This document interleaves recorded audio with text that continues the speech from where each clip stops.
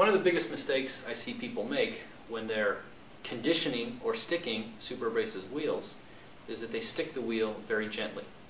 Don't be timid, stick that wheel hard, and if you need to, turn the wheel off and stick it until the wheel comes to a stop. Let's see what happens when you stick a wheel.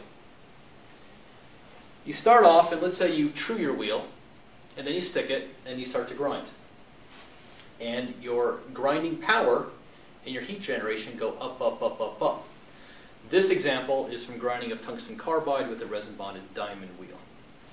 So the power goes up, up, up, up, up, because the wheel is closing down and becoming dull. Then what we do is, we come with our stick, we stick the wheel, we open it up, we sharpen it up, power drops again, and it continues to go up, up, up, up, up, until we need to stick it again. And we keep doing this until we eventually lose form, and then we need to true our wheel. So this is a pretty typical operation. And we have, let's say, a burn threshold.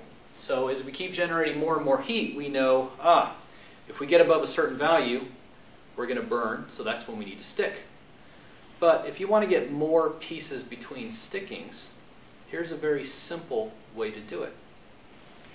Here we've got the situation here in red, which is what we had before, and in blue, we have a situation where we stuck the wheel more aggressively. So what we have is the red coming up and the blue starting at a lower value. Because we stuck the wheel more aggressively, it starts off at a lower power. Now the power continues to go up just like it did before. However, because it started at a lower value, we're able to get more parts before we have to stick the wheel. Now what's the drawback to this? Well, there's one.